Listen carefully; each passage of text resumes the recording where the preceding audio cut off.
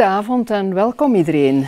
Vandaag zijn we te gast bij Telenet in Mechelen. En het minste wat we kunnen zeggen is dat eigenlijk iedereen hen diep in de ogen probeert te kijken en te ontdekken waar ze mee bezig zijn. Voor iedereen zijn ze sowieso bekend als een belangrijke telecomspeler in België. Maar toch zijn ze steeds prominenter aanwezig in de media. En daar gaan we het natuurlijk straks ook over hebben. Maar toch, ze staan in hun aanpak steeds stil bij het feit dat je toch in dialoog moet gaan met de medewerkers, met de klanten en alle stakeholders in feite. Want onderwerpen als duurzaamheid, engagement en purpose zijn geen lege begrippen voor hen. Sinds 2013 staat John Porter aan het hoofd van dit bedrijf, dynamisch bedrijf. And therefore, welcome John. Thank you that you took the time to invite us and use your premises here in Mechelen. No, it's my pleasure and very honored to have this opportunity to speak to your membership and very excited to have a nice conversation. Thank you. Well, anyway, it goes without saying that this chat will be very inspiring to us, and we hope you will enjoy this get-together as much as we will. Absolutely. After the introduction of Geert de Gezelle, who is member of the board of ADM, we will come back to you with plenty of questions, John. Geert, the floor is yours. Thank you, Marina. Actually, it's an honor to be here. I'm a fresh ADM member since a couple of months now. I'm looking forward to the board next week, but let me just introduce myself. I'm recently joined Telenet as a VP Sales. I'm actually in telecom for more like 20 years, ICT, telecom, and I was actually lucky to be also a member of the Telindus team back then with Jan de Schepper, etc. So that was a great experience. Let me just introduce Telenet. I'm not sure whether we really need an introduction on Telenet, but just some highlights. Of course, we are a leading telecom and entertainment service provider in Belgium. We are actually build out a huge giga speed network in Europe. It's really a premier, and today it's already available, so that's great. What we focus on in the residential market is fixed and mobile connectivity combined with entertainment. In the business side, we actually have full converged solutions, so like telecom and ICT. Some numbers: we have 2.5 billion revenue on an annual basis. We have about 3,500 FTEs, and of course the culture is very important to us. So we have really focused on that aspect, on an open, authentic, and really dynamic culture. But of course, John will elaborate on that one much more.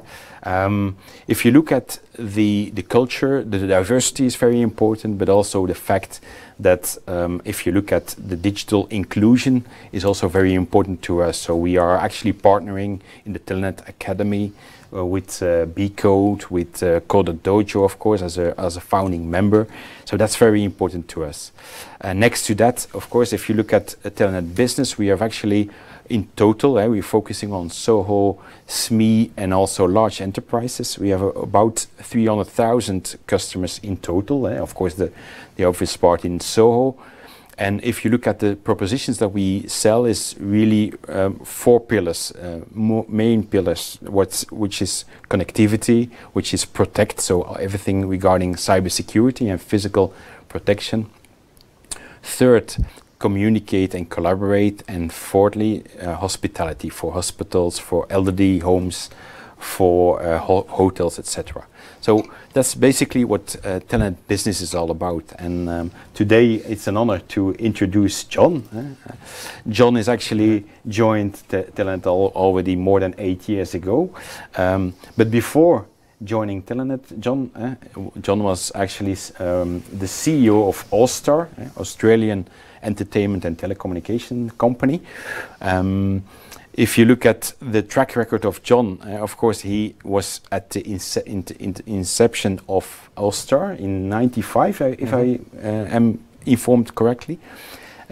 Starting really the company, and then sold in 2012 to Foxtel. And at that stage, the company was actually covering like 1/3 of the Australian homes. So really an achievement, John. And before, you had also some functions in the US. So you have a combined nationality, a global citizen actually, US and Australian. And I believe you can also speak all the different accents. That's right, mate. Yeah, you name it. You got it. You got it. I got them all. So that's great. And for the rest, I'm really looking forward to work together and also for the session today. Yes. Well, thank you, Kurt. And everyone, this is the first time I've actually seen Kurt in person. So it's a real pleasure and great to have a real seasoned professional like you on board and with our great Telenet business. Thank you, John. Yeah.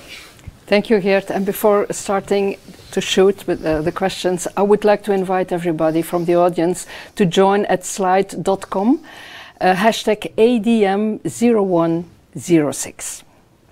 So, John, about the core activities of Telenet, because we were already talking about telecoms, entertainment, what are the 4 or the 6 or the 3 or the 2 or the 1 core activities of the company? Well, Marina, it seems to change weekly. We are a company that is certainly, our core business is based on our technology, our network, which 25 years ago we inherited from the municipalities of Flanders, and it's been onward and upward ever since then. So initially, interestingly, we were just in the business of being an alternative telephone provider, and now today, you know, it's very extensive. Our core business, of course, on our 1 gig fixed network, on our mobile network, which is a very highly performant network, which we acquired from KPN base in 2015, completely rebuilt. It's now, you know, we're doing sort of 80 to 90 megabits per second downstream on a mobile network. In fact, we're offering a video and broadband service that sits on our mobile network called Tadam, which is very successful. And of course, in our enterprise business, you know, 15 years ago, it was, or you know, when Martine arrived, it was just, well, we've got some cable going past your business. Would you like some connectivity? And today, post the acquisition of Nextel, post a lot of organic development of you know, really unique IP-focused, next-generation focused products. You know, we can tick pretty much all the boxes that that the enterprise market requires. And then, of course, we also look outside of our core at adjacencies, and I'm sure we'll talk about that too, you know, when we get to it. Yeah, of course. Now, when we compare that with your vision and strategy, I do not want to dig into the real overview of your vision and strategy, but the entertainment and the media, how do you see this? What kind of definition do you give within your vision to that specific part? Well, we talk about connected entertainment or connected experiences. So I think Gerrit alluded to it. You know, it starts with connectivity. It starts with world-class, best-in-class, and frankly, you know, just entre nous, best in Belgium connectivity. It's our fixed networks, 1 gig, you know, for everyone, not just certain people who get a certain kind of service. And as I said, our wireless network is extremely performant. But it's also the experience that people can have with that network. No one's thinking about that network when they turn on their television or when they you know, are using some of the, you know, security services or the, you know, the SDN services or the, you know, other services that we offer through Telenet Business. And it's very important that not necessarily that we own all those experiences that we provide to our networks, but that we in fact have a big tent, and that we do give people a lot of options that where the vertical services provide added value for people. And you know, I think that's something that we take a lot of pride in. I think we're we're pretty progressive in that regard. You know, we launched the beginning of the last 15 months, we launched a security product, you know, €5 a month for our consumer business. We also have a professional security product that's doing very well. So we try to really leverage these quality networks with a whole range of products. Now, entertainment, we were big. We launched digital TV in 2005. So, you know, we've been big in television for a long, long time. Mm-hmm. But since I've been here, and I came basically from, I have a strong media background, more so than telco. I'll tell you a little anecdote. Is when I came here, when I first walked through that door and took a look at this building, I said, "Oh my God, I'm going to work for a telephone company. I'm not actually ever run a telephone company." But that's why there's a little bit more of a media edge. But listen, it's a good strategy.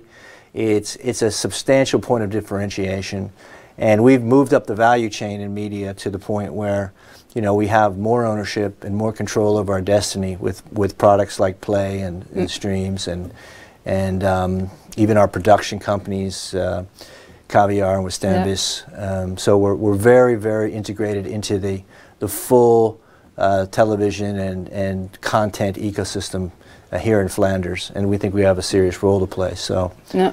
Okay. Now that brings me to a completely different item, because I want to mix a little bit. We have a very mixed audience as well. We've got technological guys, but we also have people that are more in, you know, the people side. So now I'm digging a little bit deeper in leadership. Leadership what does this mean for you as a person? Because you can have leadership, of course, in your activities, but as a person, what is leadership to you, and what is your preferred style you're using? Well, first of all, for me, you know, one of the first things I expressed to the team here is that for me, culture trumps strategy. You know, I think other people have said it, I didn't make it up, but I believe in it very strongly. I think if you can get the right people in the right seats on the bus, and you can get the energy flowing in the right direction, and you can really get a portfolio of shared values and a structure which works for the whole organization, that you can achieve anything you set out to do. Yeah.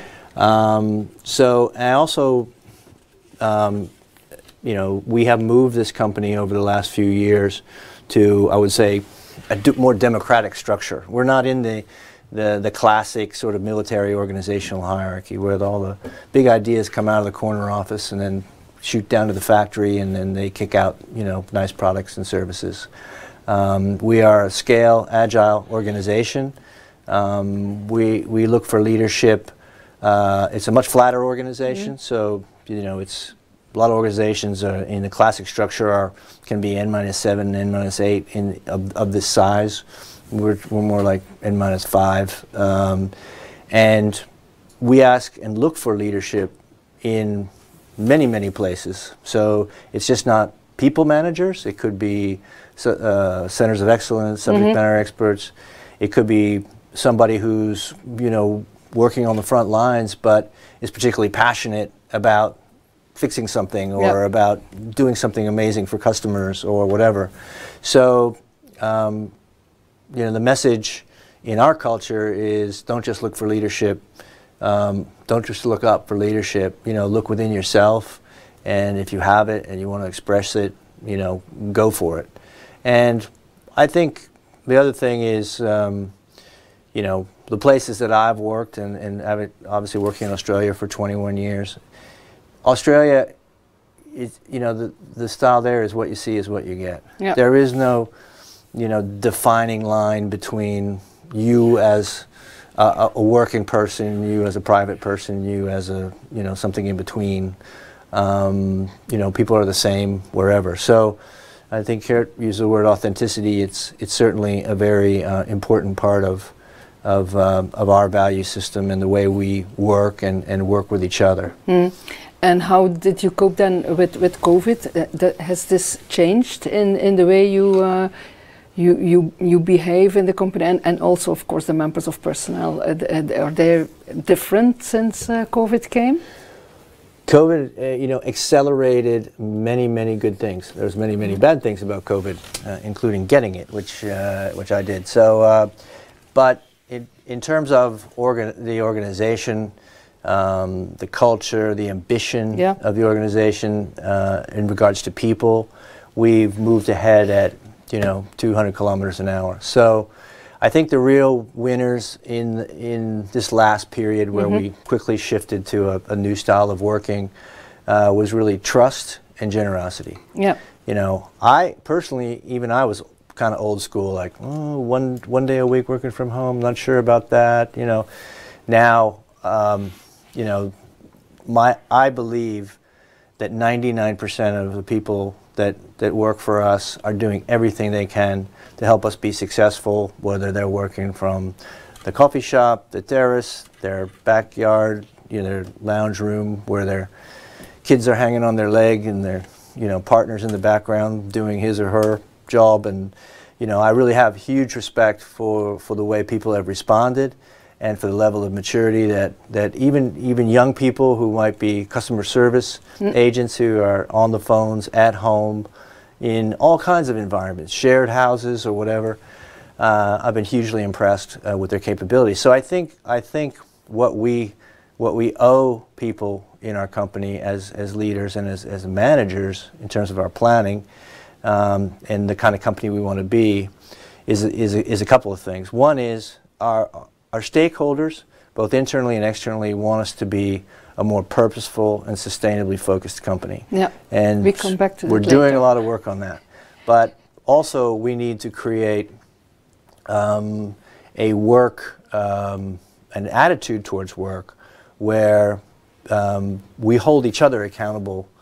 It's not a rules-based sort of organizational model. It's because of Agile, and I've said, listen, we became Agile just in the nick of time in regards to this pandemic, because squads and tribes and chapters, and you've heard the language, I'm sure, they hold each other accountable. They say, hey, Marina, we really needed you at that quarterly business review or that demo or whatever, and you weren't there.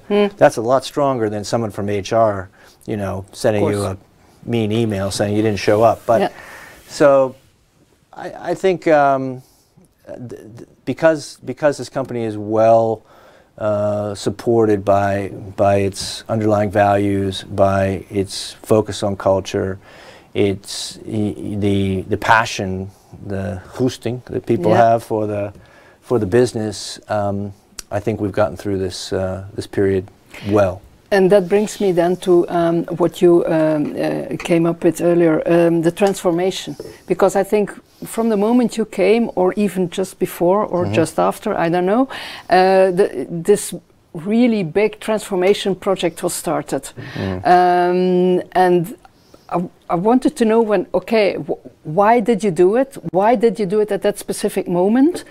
And what was it for? I wanted to have some fun. I made everybody else come along with me. So no, listen, it was quite clear that we were at the classic inflection point. The old "what got us from there to here isn't going to get us from here to there" point. And we had ridden on the back of broadband for 10 years. So, but I got here in 2013, beginning of 2013, and from 2003. When you were able to start getting more than 1 megabit per second over the wires, we had basically gone from 20% broadband penetration to 90% broadband penetration. And there's an expression in Australian called Blind Freddy. Blind Freddy could have made money from 2003 to 2013, but it was getting tougher. And I think we had to very much pick a way forward, and we had been successful with the launch of our MVNO and with King and Kong, so the simplification of mobile, which started us believing in and understanding fixed mobile convergence. And this is something that was a very positive move for both our consumer business and our enterprise business. And we realized that what we needed to do was own a mobile operator. So fortunately, we were able to acquire Base. But we also, once we had the fixed and mobile converged connectivity experience and sort of platform agnostic, data centric, device agnostic, real data centric relationship with all of our customers, that's when we went into the connected.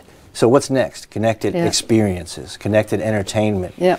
All of the value-added services that we were building for our enterprise business, and then to accelerate that, we stepped up and bought, after Telindus, the next most successful ICT integrator in Flanders, which was Nextel. Yep. So, it just sort of exploded.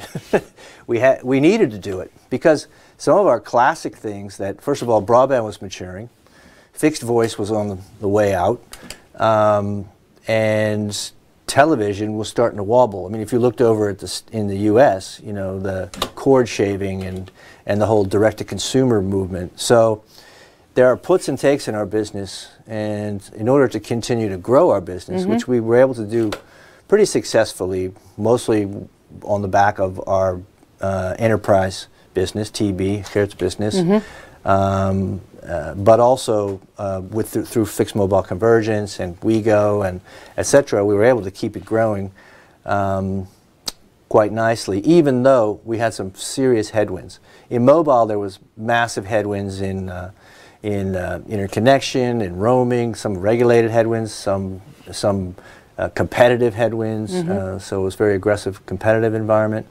But on the other hand, there were things that we could grow, and so we had to transform our business in order to underpin our future growth. I think the thing that Telenet does well is they're ahead of the curve.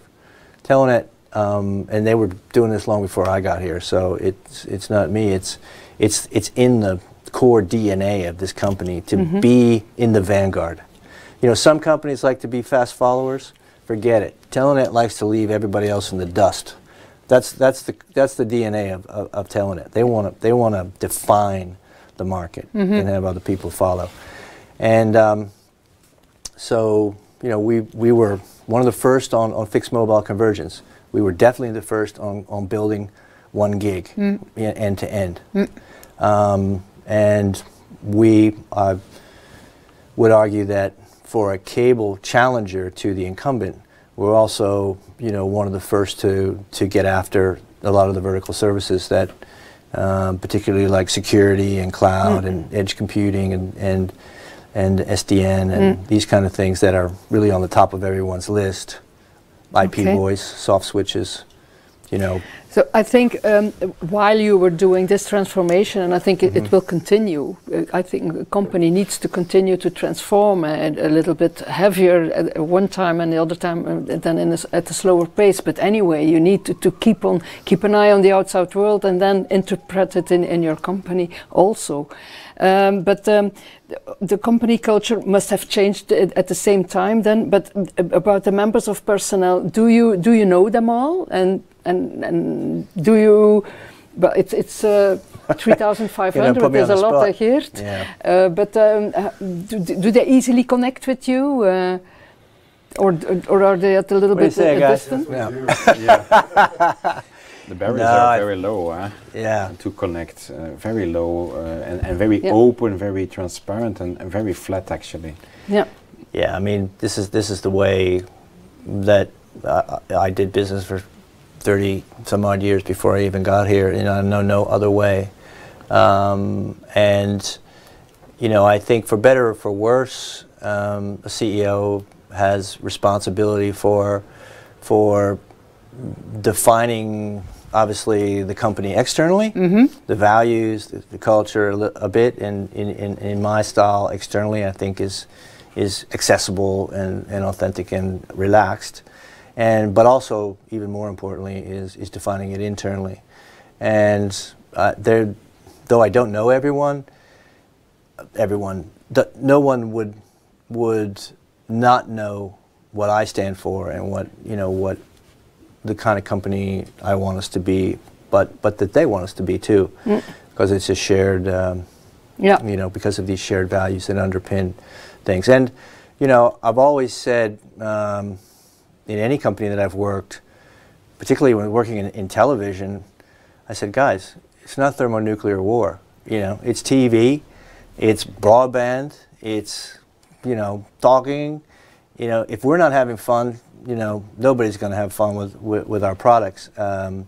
So we try to create a fun atmosphere.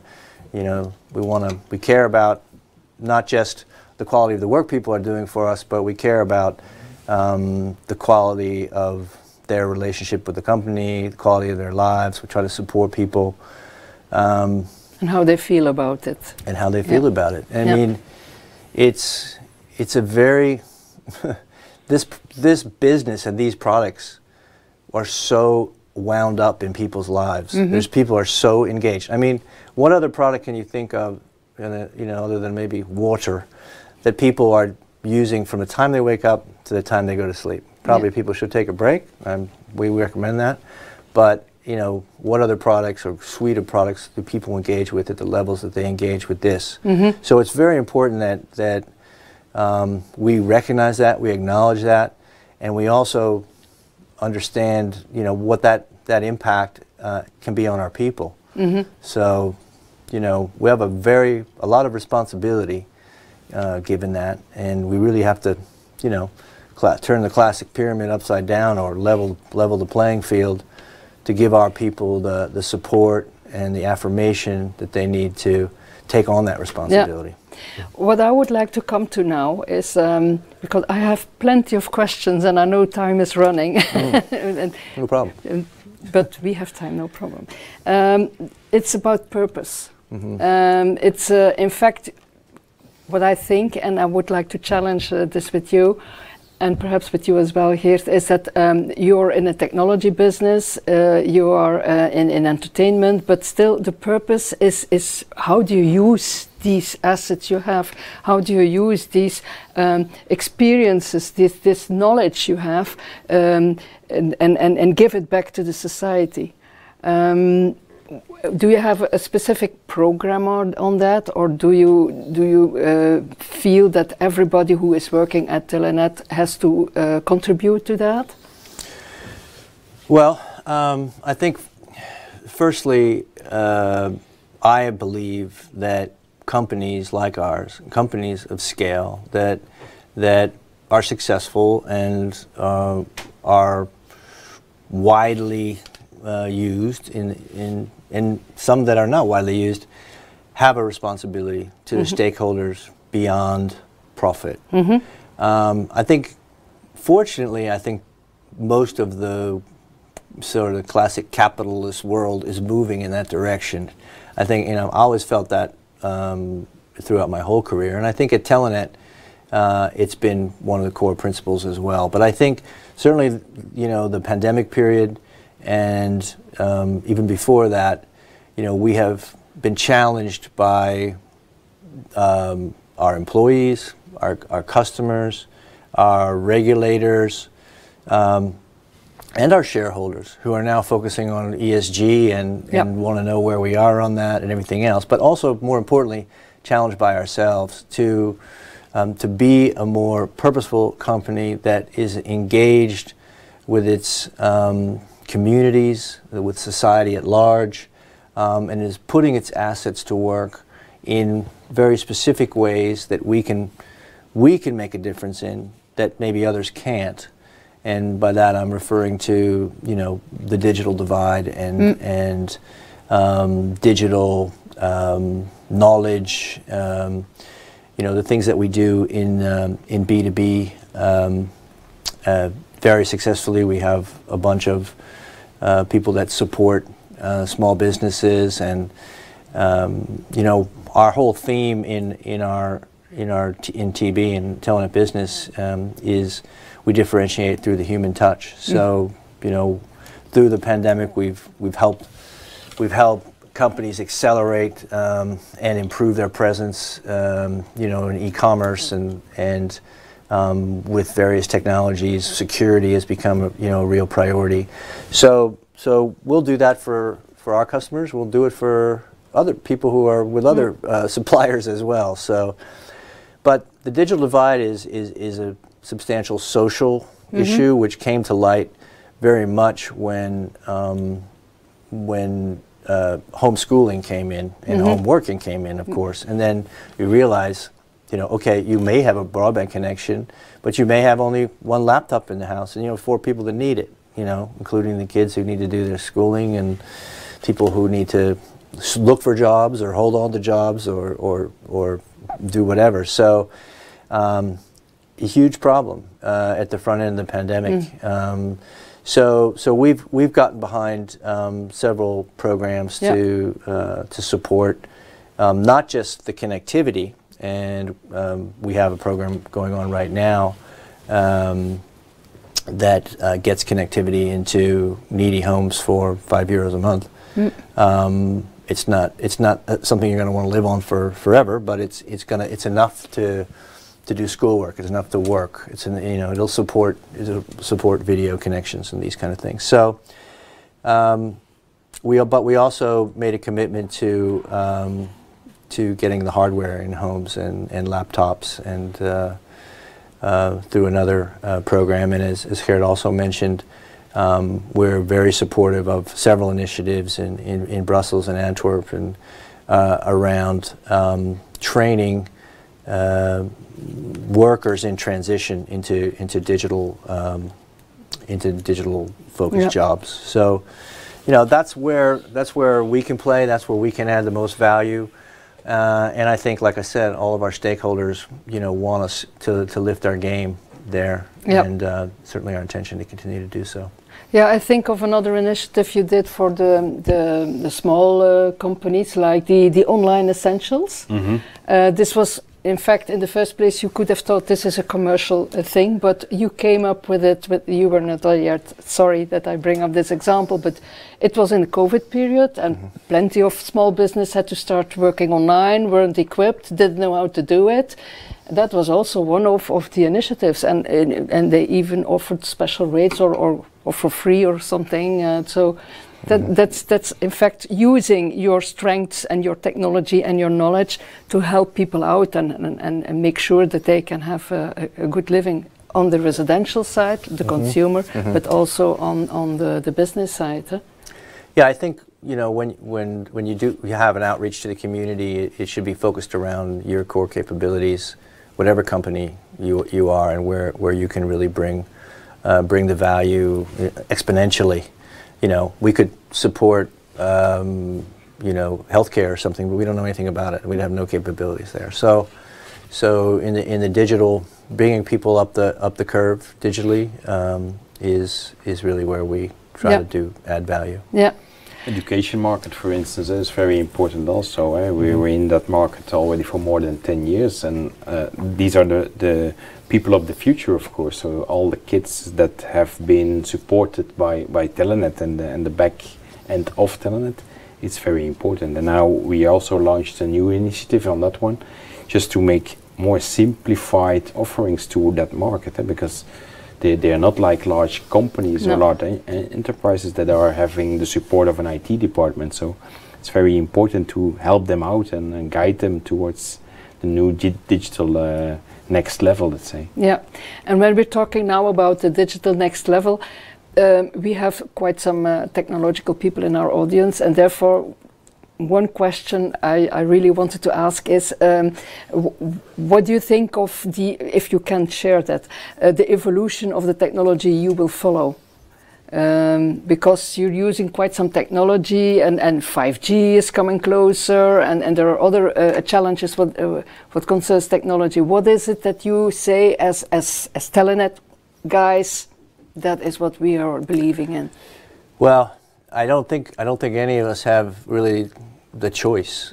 But we've been talking about it. You know, Google had the 10 big things, you know, years ago. We've been talking about 5G for years. We've been talking about cloud for years. We've been talking about edge computing for years. I remember looking at a company about edge computing like 7 years ago. We've been talking about, you know, various other AI. We've been talking about robotics. It's here. It's all happening. You know, it is really, it's accelerating at pace. All of these things that have been sort of hanging around the hoop for quite some time. So to some extent, we need to follow our customers, and we need to really understand what their priorities are. And you know, we know that coming through the pandemic period and what people are seeing on the news and everything, security is, you know, cybersecurity is a massive need right now, both you know, mainly in the business market, but also in the consumer, in people's households. You know, they're getting, you know, DDoSed and phished as well. So so this is very important. You know, going full IP, you know, getting old PABXs and things out of businesses and things like that needs to happen quickly. Adoption of cloud, of course, everybody needs, you know, not only because the old way of doing things was clunky and isn't going to work anymore, but because there's real economics in efficiencies in cloud and edge computing and getting various platforms. Also, and this is something that we're looking at as an ICT user, is AI and robotics. I mean, we're really trying to software-defined networks. So these are all things that we're driving into our business. We're getting a lot of learnings from them, and then hopefully we're also developing at the same time so that TB and the team can support other businesses, but things that we have, you know, real experience with. And then, of course, you know, 5G. That's probably the biggest thing that people have been talking about for years. And everybody's like, "What is it? 5G? It's vaporware." You know, we've been talking about it forever. We never see it. The telcos are always whining about the fact that they have to spend hundreds of millions and they're never going to make any money on it, which kind of is true. But you know, it's a big challenge. We can't afford not to keep up, and we can't afford not to be in the vanguard. We can't afford not to adopt these technologies ourselves for a number of reasons. And if TB is going to continue to define itself in the marketplace and differentiate itself from certain others, you know, we need to make these technologies accessible to business owners and business operators, because, you know, what percent, I don't know, maybe you know, but what percentage of companies in Flanders have a CIO? I don't know. It's pretty small, I bet. I think so too, yeah. Yeah, I mean... The biggest, the biggest have a couple of thousand maybe. Yeah. But, so we want to be, and we have 300,000 customers, we want to be the CIO for our customers. Yeah. For our next customers. We want to make these, take the mumbo jumbo out of the whole technology, next generation technology, because you got to go there. Yeah. There's not one of those things that I mentioned that you can afford to just ignore completely. Yeah. I mean, you can look at it and understand it and say, hey, it's not for me now, or I don't have the capital to invest in that, or whatever. But you need to get to collaborative technologies quicker. You need to get to cybersecurity platforms, you know, really manage cybersecurity platforms quicker. And I think that COVID has just moved that timetable up dramatically. So so that's the role we want to play. We want to bring those technologies closer to the human capacity to understand, invest, etc., etc. Yeah. Now this brings me also to Telenet Business. I also have a question on that, because yeah, we're all companies, and the audience, they're all people working in specific companies. A few CIOs might have joined tonight, so they will hear that they're scarce. They exist. They exist. Yes. Now, if I'm right, Telenet has started with residential, and then afterwards started with business, right? That's correct. That's correct. Huh? And then in the big, I think there is a segmentation in the bigger and the medium and the small. And now you're also focusing on specific groups like education and then from sustainability point of view, the people, the non-digital savvy people perhaps, and where there's still a problem with the digital divide.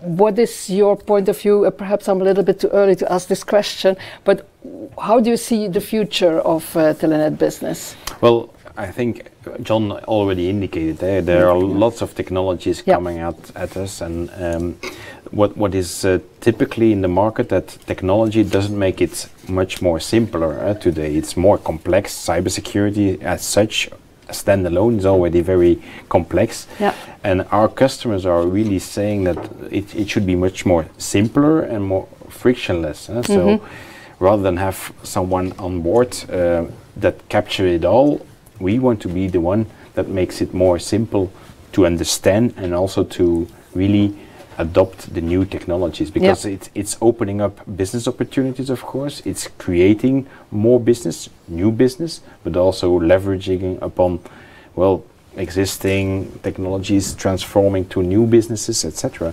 So it's opening up opportunities for the customers, but it's not that it's becoming much more easier today. IT and telecom, the converged stack. People are more adopted now since COVID with video conferencing and voice.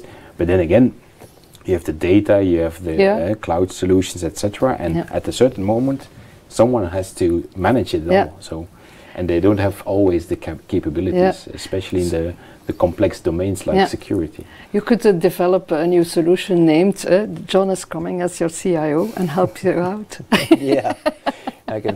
I can see the ad now. We really need to think about that branding then. I don't think nobody would mistake me for a CIO, I can assure you. But coming to that, when you are doing shopping, whatever, you have an awful lot of customers. Are there customers approaching you and saying, "Hey, John, I've got a question or a remark or whatever"? Or I mean, I've been in this business for almost 40 years now, and there was never a period in this business where people didn't want to talk about what we're doing.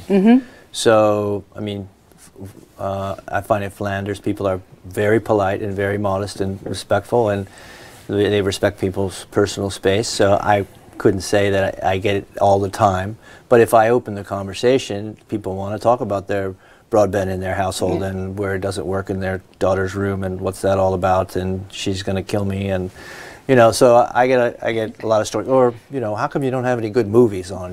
Like I hear that one a lot. Like that. It's like we have all the movies, they just don't make enough good movies. So yeah, everybody because you're using it 16 hours a day. I mean, everybody's fair. They're allowed to form an opinion, and they're allowed to share it with me. So it's no big deal. But how do you see your? It's not a responsibility. It's in fact a partnership or a relation with the customer. Do you organize this also a little bit structured? You mentioned, okay, I want to see so many customers a week or per month, or.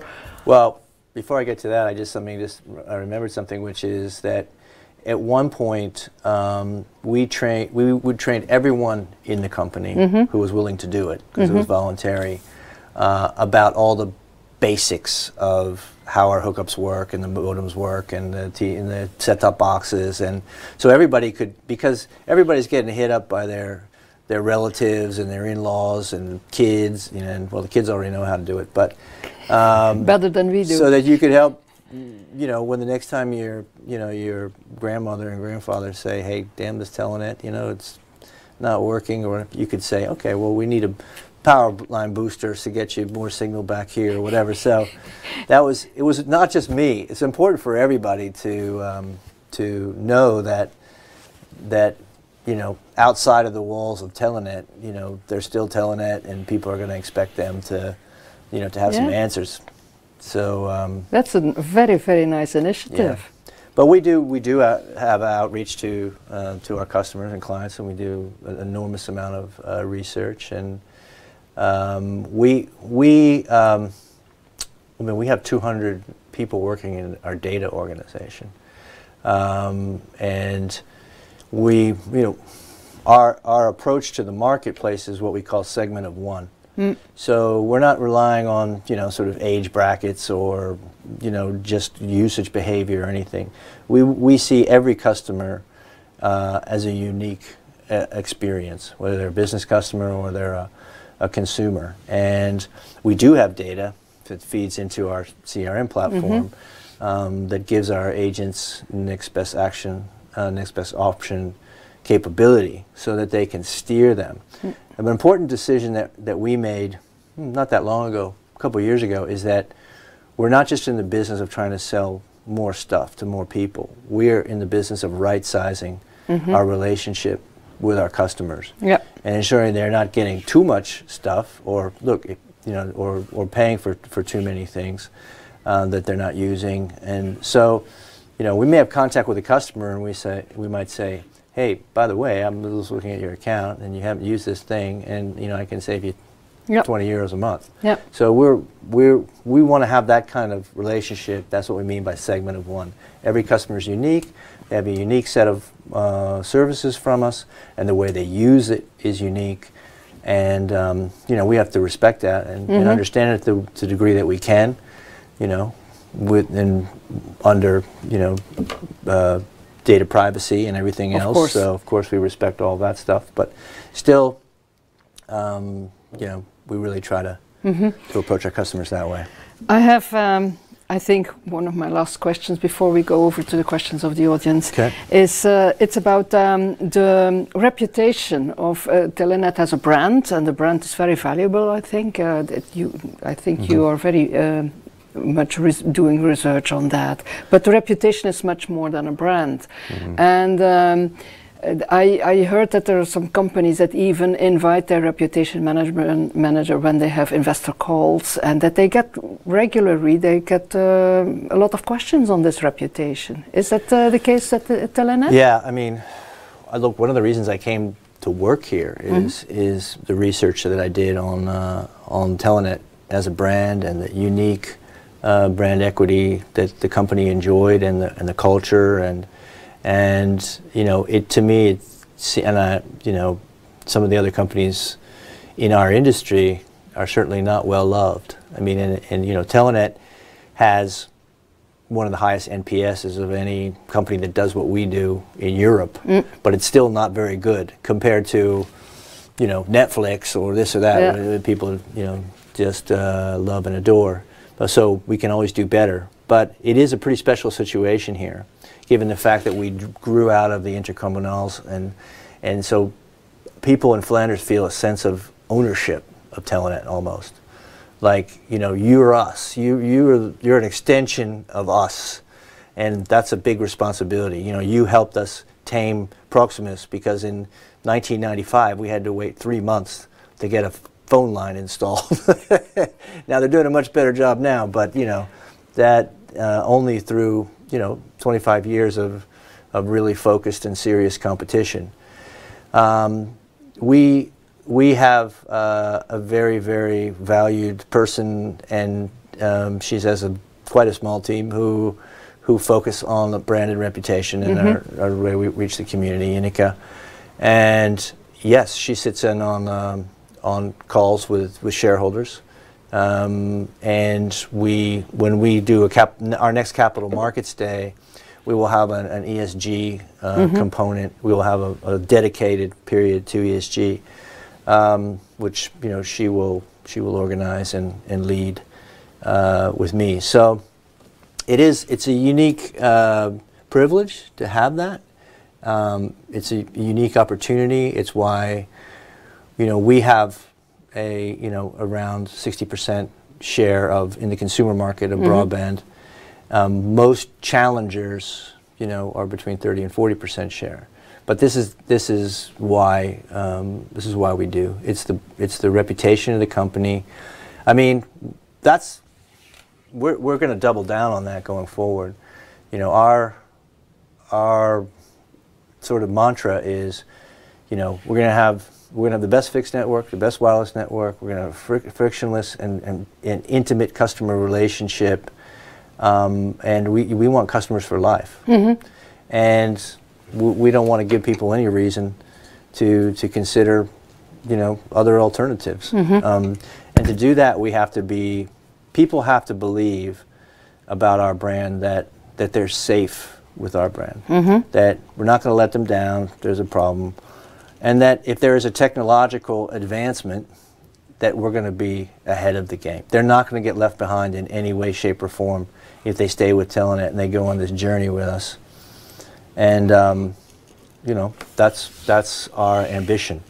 It's not just about the next transaction or the next, you know, whatever. It's a lifetime relationship. Great. Thank you very much. Sure. I really enjoyed it. As promised, you made up your promises too, because we enjoyed very much. Yeah. We have some questions coming from the audience. And the first one is more like, and therefore I hesitated to ask you questions regarding the revenues and and all these stuff. So the first question is your view on your revenue in wholesale by a global telco. Yeah, well, you know, incumbents like Proximus or KPN or France Telecom have had to open their networks, you know, a long time ago. Yeah.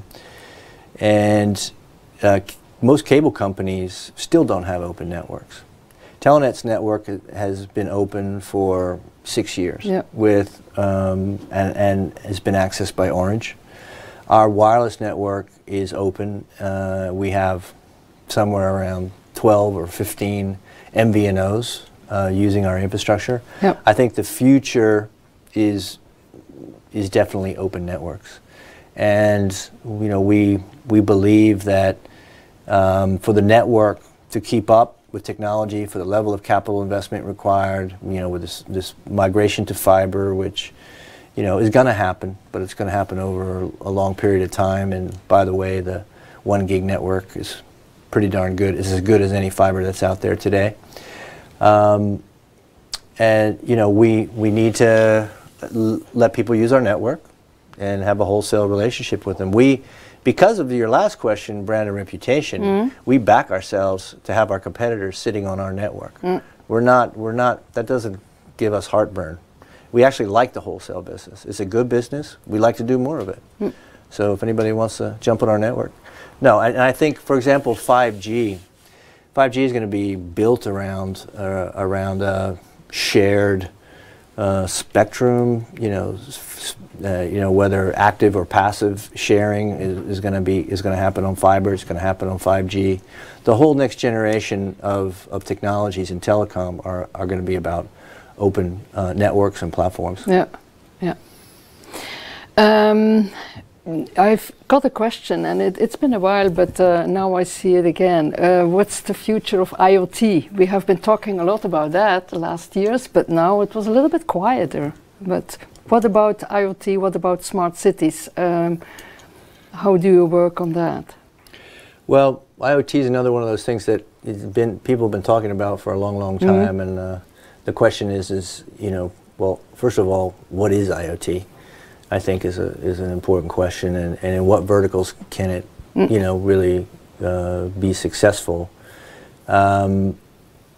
It's something that I think there's a very narrow definition of IoT, which is smart, you know, which is devices connected to, you know, kind of low power and not particularly fast data, but you know, to some kind of hub and then back to the network.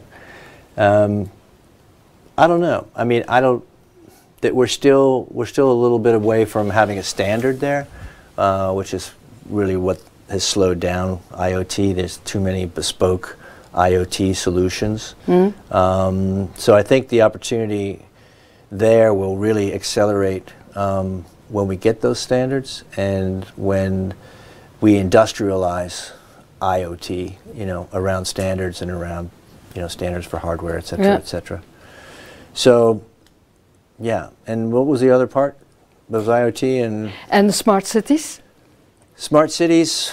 Yeah, I mean, we've seen what the art of the possible is in smart cities. You you know, in Singapore and Seoul and, you know, God knows how many million cameras in London or whatever the case may be. And, you know, there's a lot of work to do there too. I mean, I don't think the technology is the holding back factor of smart cities. I think there's a lot of things we could be doing today. I think cities need to decide they're going to allocate capital toward that, and that's going to be just as important as roads and sewers and, you know, the stuff they do love to spend their money on, as we can see in Antwerp, anyway, and Brussels. So yeah, it's really, the technology is available to really accelerate smart cities today, and we've got a number of installations, certainly, you know, with Mechelen and in Brussels and elsewhere, but and a bit in Antwerp, but there's a lot more that could be done. Yeah. I have a last question, and that is something completely different, and that is what makes you happy? What makes me happy? Well, it's a good question. It's something that my wife's been asking me quite a bit lately. So look, I have a real passion for what I'm doing right now. So in my professional life, it's about helping people be successful. Whether it's our customers or employees or whatever, it's about creating a common idea of what success looks like and what the future can bring. Yeah. And for people to feel like that they're a part of it and they're going to be successful and that they can grow. And we have a lot of young people that work in this business, and so seeing young people grow and go on to great things. I have in my career I've had, you know, several people that have bigger jobs than I have right now, who have come from somewhere else, and you know, quite a few of them women, actually. So a woman I hired in 1997 now runs all of Comcast, which includes Sky and everything outside of the United States. And lives in London. And I have a woman who I hired to do in my production company in Australia that just produced the largest grossing movie in Australia since Crocodile Dundee, called The Dry. I highly recommend it.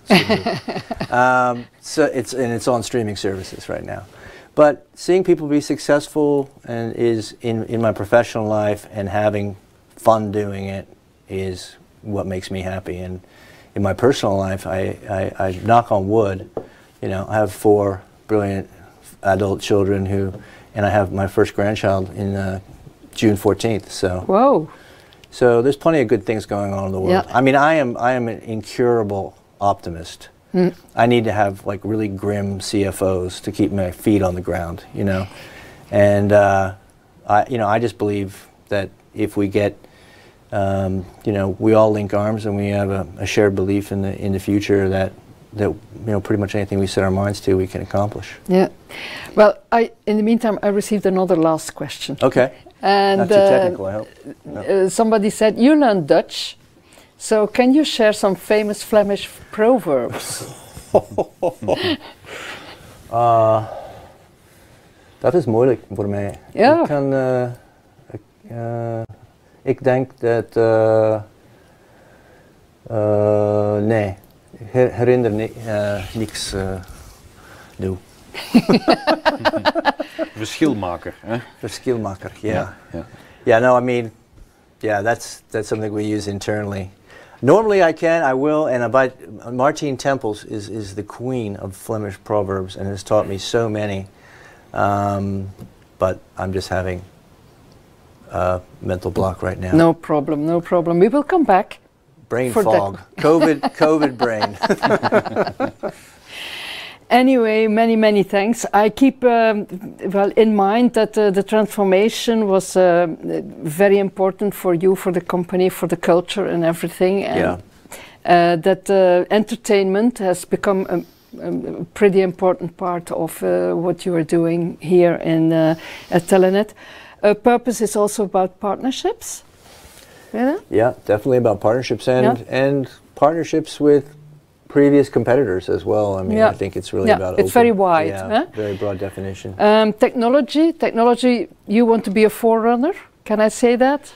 Yes, definitely. That's a very important point. But we want to bring people along with us too. Yeah. We have a role to play there. Yeah. Yeah. Anyway, many thanks for your time and for your hospitality. Thank you to you too, Geert. Thank you, Marina. Yeah. It was a pleasure. I would like to say a word to the audience, because after this session today, we still have one to go before the summer, and that's the 28th of June.